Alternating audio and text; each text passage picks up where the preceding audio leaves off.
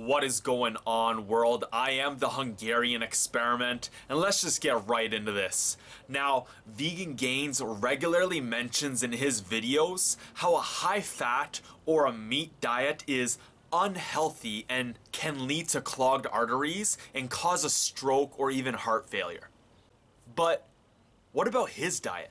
After watching several of his videos where he takes you through his typical day of eating, you can easily conclude that his diet is also unhealthy and can actually lead to fatty liver disease, which is a serious issue in our society at the moment. Vegan Gains' diet is very high in fructose with his 4 smoothies a day. Now, you may think, well, it's just fructose. Isn't sugar from fruit okay? Yes, it is, but not in excessive amounts. Sugar is actually made up of 2 molecules, glucose and 1 molecule of fructose. They are different and the body handles these differently. Glucose is an energy source that can be metabolized by all our organs in our body, including our brain.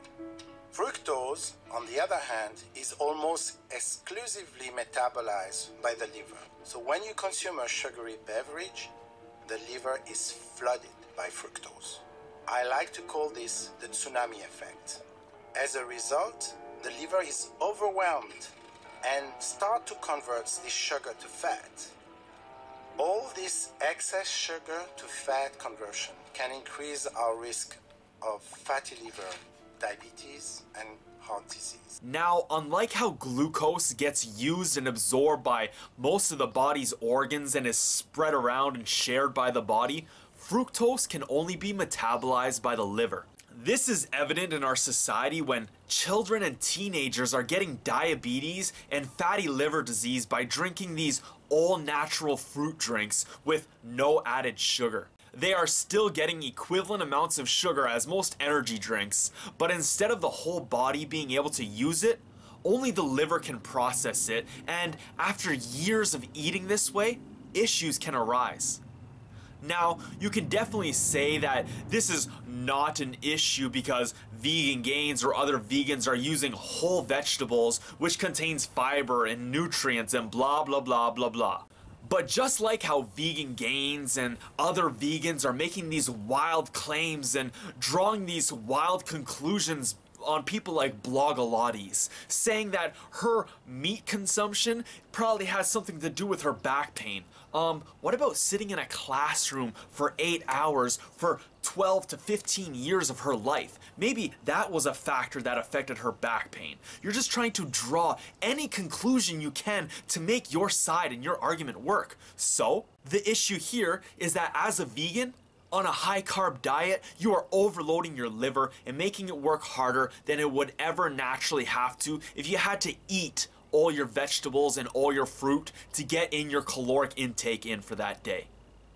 Making these massive smoothies are just loaded with sugar and a high amount of both glucose and fructose, one of which the liver can only process. So in conclusion, a high carb vegan diet can be labeled as unhealthy. Now, if you know me, you know that I think words are extremely important. I don't believe healthy is a word that we should be using as a society anymore. It's way too broad. We should be using terms like life longevity and disease prevention.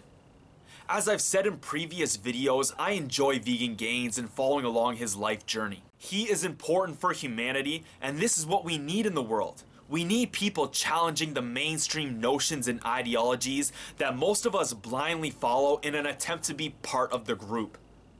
We, as this generation between the TV and the internet, are in this delicate situation, and we need to be careful with the words we use and how we use them.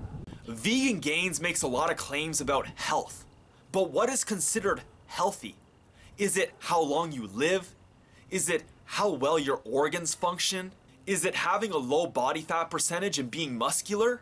Or is it about the fact that another being had to give its life for that food? So although I enjoy Vegan Gains, he seems to jump back and forth between the death of an animal and our health as a human. I am team people first. If I, as well as others out there in the world, can live an extra 10 years because during our teens and during our childhood we had a higher growth hormone output compared to someone who had a low growth hormone output their whole life because they chose to be vegan, then yeah, I'm gonna go with life longevity. A lot of the scientific studies done in the 70s, 80s, 90s, and most likely even today are being paid off and funded by corporations who have interest in the results going their way. Vegan Gains and I could both dig for days and days, and we could find study after study just refuting each other. Until we have human experiments documenting all their different life factors throughout their typical day-to-day life and getting routine testing done on their bodies and then comparing all this data, we will never really know. So is having a high-carb vegan diet unhealthy? It can be, most definitely. Especially if you're doing it like Vegan Gains is, coming back from a workout and having almost 300 grams of sugar for his first meal. 150 of that is probably fructose. 150 grams of fructose your liver has to process all within about an hour. And if you're doing this consecutively, day after day after day, it's just gonna be time before your liver shuts down. Do I suggest a high carb, all vegan diet? I believe that that kind of a diet can definitely be optimal, but it all depends on when in your life you are applying it and implementing it into your life. I believe that we as human beings need to be optimizing our growth and our hormonal levels as much as possible while we are developing. From when we are born till about age 25 to 30, we should be trying to optimize our hormonal outputs as much as possible. And then from there, I believe we need to be adopting vegan diets. Diets that don't spike our hormonal outputs too much. Diets that don't overflood our liver with high amounts of fructose. So definitely you can have a high carb vegan diet, but don't be making crazy smoothies. Eat all that food. Eat it. Eat it within your whole day.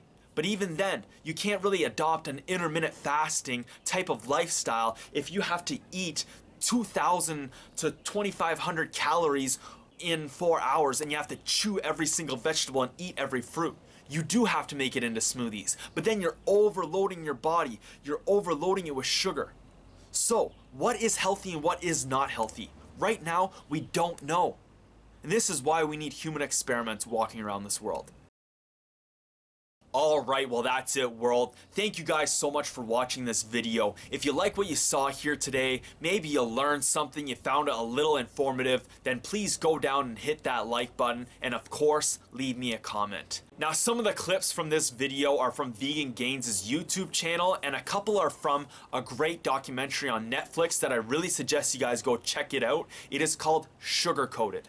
I believe this documentary is really great because it explains what happens to sugar when it's in your body, and especially in excessive amounts. And on top of that, they also discuss how during the 70s there was a guy in Europe, a scientist in Europe, and he was doing all these studies on how sugar was bad. Well, the Sugar Association in the United States literally paid someone from Harvard to write fake, illegitimate scientific studies just to refute everything he said. So these studies, all these scientific studies are still floating around out there, and people are probably using them to back up their arguments. So we have to be very careful with the words we use and the studies that we look at. A lot of these studies in the past could have literally been done just to oppose an idea or to oppose a claim that someone was making, and that they were getting paid off by corporations and the government. So I really suggest going to check out that documentary. It is absolutely amazing. Once again, thank you so much for watching this video. I am the Hungarian Experiment.